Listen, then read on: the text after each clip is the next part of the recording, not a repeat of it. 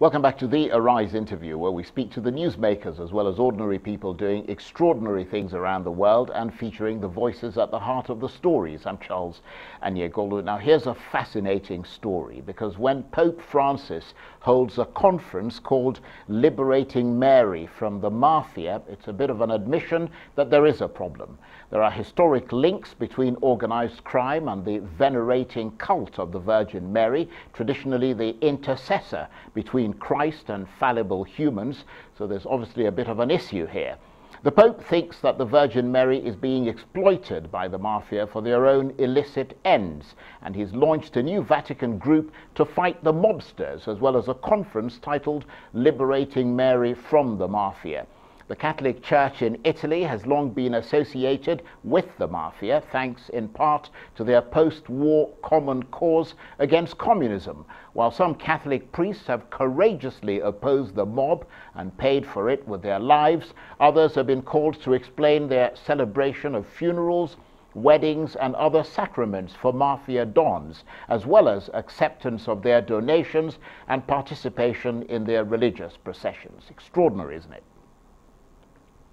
Well, for more on this, I'm joined now from the UK by Brenden Thompson, who's the CEO of Catholic Voices, the media arm of the official Catholic Church. Brenden, great to see you again, and thank you very much indeed for joining us. I mean, I have to say, I don't know what your perspective is on this, because you're obviously on the inside. I mean, it's an absolutely fascinating story, and it kind of brings up this image of the pontiff ranged against a major criminal organization in Italy. Yeah, as a Catholic, I'm very impressed by the comments that the Pope is making. He's been very, very strong, and he has been strong for a number of years.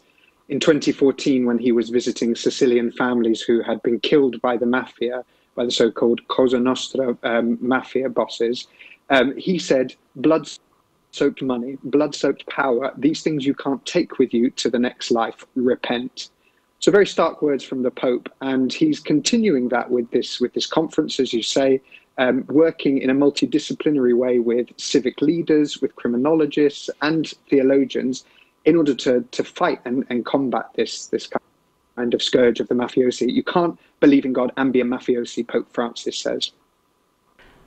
Well, I will certainly agree with the pontiff there. There seems to be a fundamental contradiction in it. But I understand that, I mean, just looking at what actually happened and what's triggered all of this, you touched a bit on the killing of priests and that sort of thing. I understand there are processions that apparently carry the statue of the Virgin Mary, and the whole path of this procession is designed so that the statue stops and bows in front of the homes of Mafia bosses. And apparently it has nothing to do with religion, but is about control. I mean, tell us more about that.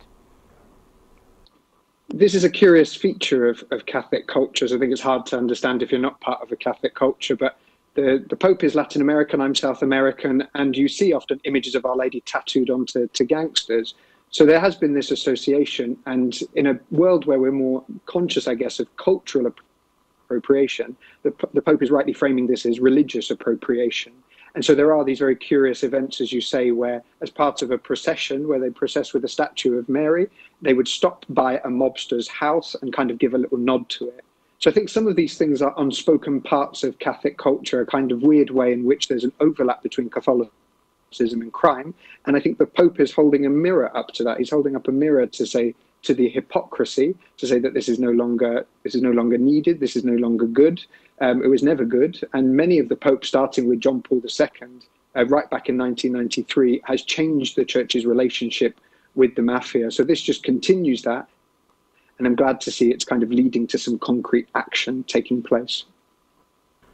Well, I mean, just to be clear that, as you said, those of us on the outside or people on the outside, I mean, actually understand this. I mean, the idea is that if, you know, the Mafia can convince the local people, I mean, the local priest and hundreds of people to stop in front of their homes, that they're demonstrating that they control the community. Is that a way to see it? Yeah, absolutely. And so I think the Pope's comments, in a way, he's painting a target on himself for the mafia there. There has been some suggestion that, there was anti-Pope Francis graffiti in the streets of Rome, and there was links to mafia. To what extent that's true, I don't know. But it does go to show that, the mafia for many of us seems like something from the films. But in some parts of Italy, they still hold, great influence. And so the fact that there is this connection with faith, I think, places Pope Francis and places the church in a unique place to speak truth to power, to this kind of criminal power. So he's been very clear in saying, and in carrying on from Pope John Paul II before him, that you are excommunicated if you are mafiosi. So it's a call to conversion, a call to say, enough is enough, and to try and question these links and these powers and allow ordinary people to see this hypocrisy as well, to give courage to them as the church is trying to be courageous itself. And of course, what must be worrying for people like yourself, I mean, the faithful, the Pope and all the rest of it, is that in a sense, by doing what these local priests and the community do, it also suggests that the mafia is controlling the church as well, doesn't it? I mean, to that extent, I can understand why the Pope would be outraged by all of this. I mean, is this something that he's paid attention to before? I mean, have there been cases that have come up to his attention that, he's finally decided that something has to be done, enough is enough, and there are, quite a number of these cases now? Sure. In 1993, there was a priest called Father Lino Puglisi who was murdered by the mafia on his doorstep. And he was very involved with young people in helping them to steer clear of the mafia. And so it just goes to show there is a real danger in getting on the wrong side of the mafia. And so in 1993, I think angered by this, John Paul II, he had this prepared speech that he was making in Sicily.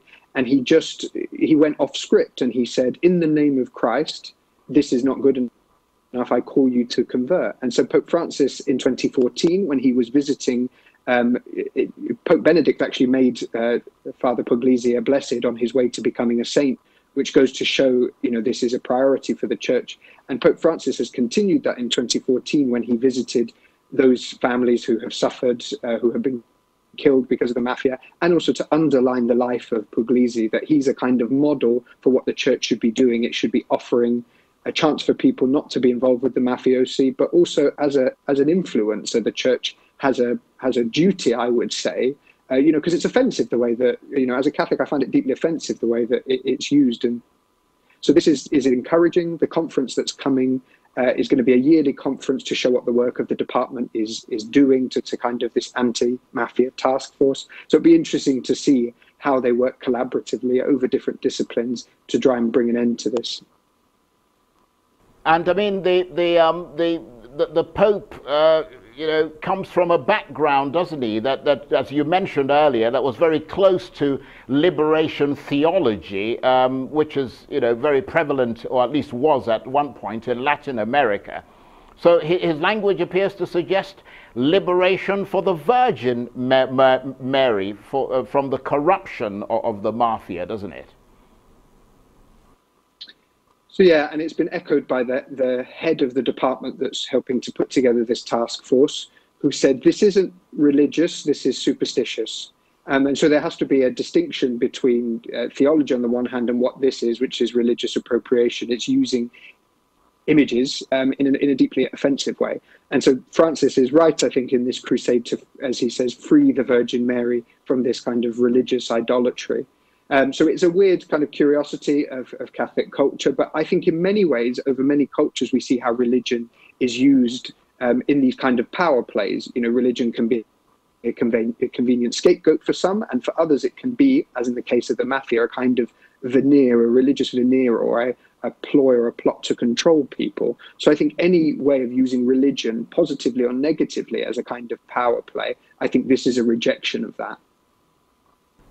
Well, I mean, I can see how a reformist pope would want to reform this. I mean, is he, though, giving individual support to priests and nuns who've tried to take on the issue before? Because, I mean, surely he can't be the first person who's scandalized by the Virgin Mary being hijacked by criminals. Sure. So I think highlighting highlighting a figure like Father Puglisi is a way of kind of giving credence, of giving a platform to those people who want to work. So, you know, the church is also saying that it's open to working with other competent civil authorities, so legislators, criminologists, through this anti-mafia task force. So it's saying that the church doesn't want to work on this alone, it wants to work with others. So it remains to be seen what practical outcomes will come from the result of this collaboration. But I think it's a kind of very exciting development. So it means that it's not only being preached from the pulpit, it's also there's practical action and practical application. So I think that this is a story with legs to it. We'll see what happens in the years to come. Well, I know you touched on this briefly when you talked about idolatry, but I mean, I'm not to go into sort of doctrinal issues, but I mean, you know, some would say they're sort of walking around with a statue of the Virgin Mary, I mean, as a representation of somebody who is, you know, deified and who lived like a long time ago and is, you know, seen as the mother of Jesus Christ, as a form of idolatry. Sure. I mean, in the Old Testament, idolatry is explicitly condemned, but also in the book of Exodus, few chapters later, we see that the Ark of the Covenant is asked to be adorned with statues. So it's not statues that are prohibited, and the statues of the Virgin Mary are not worshipped in a certain sense. They're meant to be, an analogy could be a pointing finger. You don't look at the finger that's pointing, you look at what it points to. It points beyond itself. And so Marian theology, so talking about Mary, always leads to her son. Her last recorded words of the gospel were, "Do whatever he tells you," at the wedding feast of Cana. So that sums up what the authentic Catholic kind of teaching around statues of Mary. It's not worship, it's not idolatry, it's use of religious images, which can be a really beautiful aid to prayer. Well, I think, okay, we'll agree on that one for the moment, but Pope Francis is a bit of a first, though, isn't he, Brenden, in acknowledging the work of priests on the streets in southern Italy against the Mafia? Because I understand that until recently, a lot of these street priests were not really welcome in the Vatican. I mean, are you able to shed some light on that and how Pope Francis has apparently changed things? So it's certainly true to say that Francis, in the various reforms he's been trying to do since being Pope, has wanted a cultural change within the Vatican. So you often see him in various of his priorities. So, you know, making sure that there's places for refugees to come and stay within the walls of the Vatican. He often will just go out and call people directly. You know, he'll have the homeless living in the Vatican. So it's no surprise that, as you say, when it comes to this issue as well, which is obviously important now in the pontificate of Francis, that he wants to change the way things are accessed, that the church isn't just this kind of distant institution, that actually it's practical, it's with the people. And certainly Francis, as a Latin American pope, is a very different style to other popes. You know, I know as a Latin American, you know, Latin Americans are very, very chatty, off the cuff. He's a very gifted communicator. And so when it comes to trying to change this culture, certainly when he comes to trying to support and vindicate people, he doesn't mind, you know, reaching out to the individual, so to speak, to kind of give individual support, which he clearly has in this case as well. And being in the UK where you are, I mean, predominantly a Protestant country, I mean, do you feel a bit remote from things? I mean, you know, we've got about 30 seconds before we have to take a break.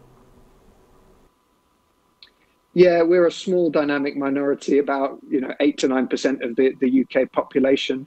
So we have different challenges here than they have, where I don't think we have the Mafia in quite the same way. But, you know, this is one of the hubs for human trafficking in this country. And the church in the UK meets the needs of people who have been trafficked and working with civil authorities. So it's encouraging that the church, wherever it is true to its social teaching and reaches out to those, whatever needs it finds. So those are the needs in this country, and they're the needs in Italy, fighting the mafiosi.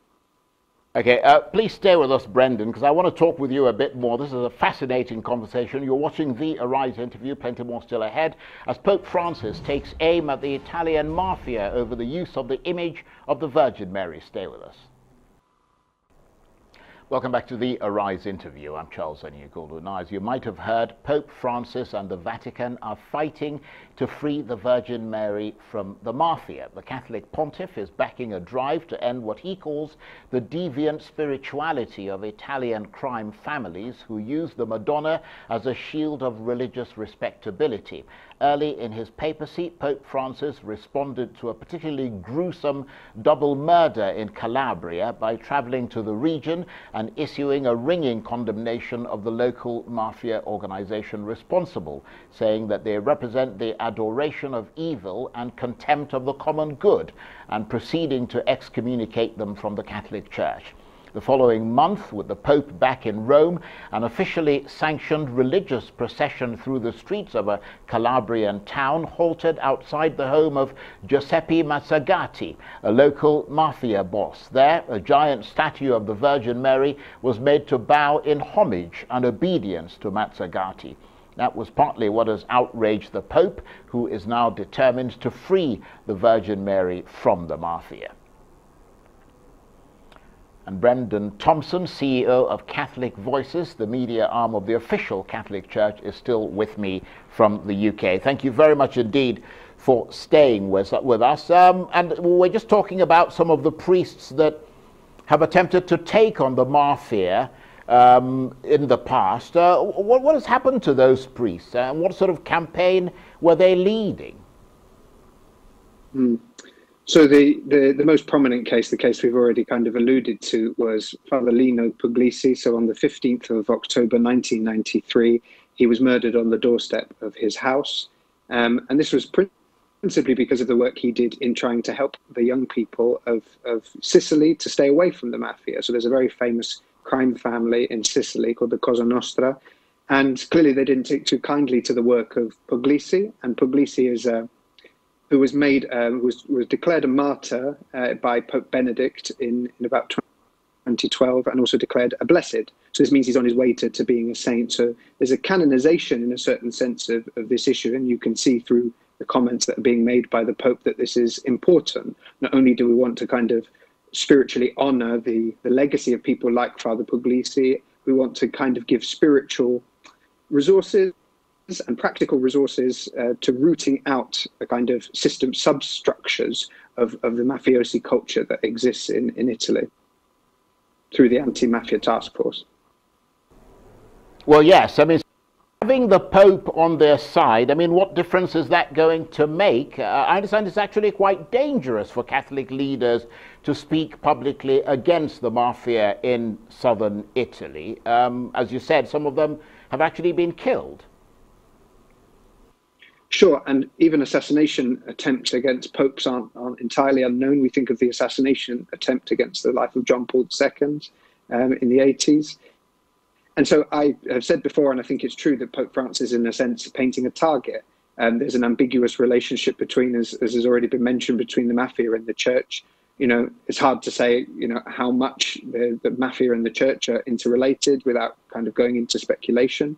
But it's certainly true to say that I think that the work of this anti-mafia task force really is to kind of call into question those elements of culture that have otherwise just become normalized. So it's disgusting, frankly, that this statue, you know, a statue that is revered by many, that is a sign of love and fidelity of the Virgin Mary, becomes subject to these power plays. And so religion, I think, and Pope Francis has spoken elsewhere about religion being used in this way. And the Pope is a pivotal world figure.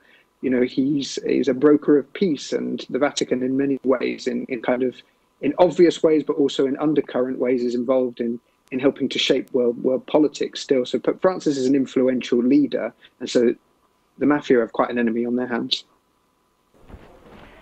Well, I mean, you touched on an interesting point there when you talked about, I think, the relationship between sort of the church and the mafia. Because looking at a bit of church history and the legacy of sort of Marian devotions, I mean, there was, at the end of the Second World War, I believe, an attempt to build such devotions in an anti-communist fashion in southern Italy. I mean, the Virgin Mary as a sort of shield against communism. It was also a shield against feminism. I mean, women's rights, etc. So, in a sense, the Pope is reclaiming the Virgin Mary as a force for social change? Sure, and I think that there's always this dynamic that religious images and religion as a whole can be weaponized against groups. And I think that that's a shame, because Pope Francis himself has spoken about the need to involve women in a deeper way in the kind of decision-making processes in the church at every level. And so I think the Virgin Mary, and also as we're talking about church history, many pioneers of various sciences that were women, like the first PhD in mathematics was awarded by a Catholic university with the approval of the Pope. And even in this country, there have been many, saints and martyrs, women. There are 4 doctors of the church, women saints. So I think that the Virgin Mary ought to be a symbol that is encouraging for women, and for it to be used in this way, I think it sullies the image in a certain sense. And so this campaign, this crusade to free the Virgin Mary from this politicization, from this weaponization, I think is an important one. Can there be excesses sometimes in some of the kind of Marian devotion that happens? Certainly, but I think that ought to, inauthentic worship is always replaced by authentic worship. And so part of the theological element of this anti-mafia task force, clearly religion is part of the picture, so it's important that it's part of the conversation. And I think it's part of restoring authentic Marian devotion, which I think is good for the church and the wider world. I was going to say, Brenden, that's the way the Pope rolls. But I mean, the idea of the Pope rolling has left quite an image in my head. But I mean, he is that kind of Pope, isn't he? Without being or sounding sort of disrespectful to him. One of the ways of reading Pope Francis is to see him as a parish priest. So like your local parish priest par excellence. So you can imagine going up to him, and he has this charisma, this dynamism. He's very quotable. Often he communicates in a way that's very, very simple. He talks about a grammar of simplicity. And by that, he means a language that everyone can understand, and trying to make the faith accessible to all, and trying to challenge stereotypes about the church. And so I think he's very, very effective in that way. I'm reminded of the days when Latin America was fighting against what they saw as sort of domination and so on. And I mean, he is old enough to have been part of all of that. I mean, he was a priest in Latin America. One remembers the likes of, Nestor Paz and, My Life for My Friends and Gustavo Gutierrez and all the rest of them, who were really huge sort of giants in liberation theology in Latin America. And it would be fair to say that the Pope can easily stand shoulder to shoulder with those people. The Pope has had, kind of first-hand experience of right-wing governments like the Perón government that he grew up under as a priest and as a provincial of the Jesuits, so the religious order in Argentina that he was a part of before becoming Pope. So you can see this in the film, The Two Popes. It's quite a good exposition of that time. I think it tells the story well. So he's very, very used to making these big proclamations. Right, and just a final word from you, Brenden, before we go. Just on that conference, when is it starting? How long is it going to last? And what sort of action is the church actually going to take as a result of that conference? Sure. So the work of the department that is sorting together the anti-mafia task force is beginning now in September. And the idea is that they meet every year on the 13th of May to have an annual conference to detail the work of the department of the anti-mafia task force. So some of the work and the practicalities remains to be seen, but certainly what it is doing is it's beginning on a multidisciplinary approach. So it's theologians, it's criminologists, it's civic leaders, civil authorities working together in order to find solutions to uproot some of the cultural elements, but also the kind of practical criminal elements of the mafia in Italian society. Brenden, I want to thank you very much indeed for the time you've taken to talk to us. Brenden Thompson is the CEO of Catholic Voices, which is the media arm of the official Catholic Church. That's it for this edition of the Arise interview. Do join us again tomorrow from me and the entire team here in Abuja and the UK. Bye-bye, and thank you for watching.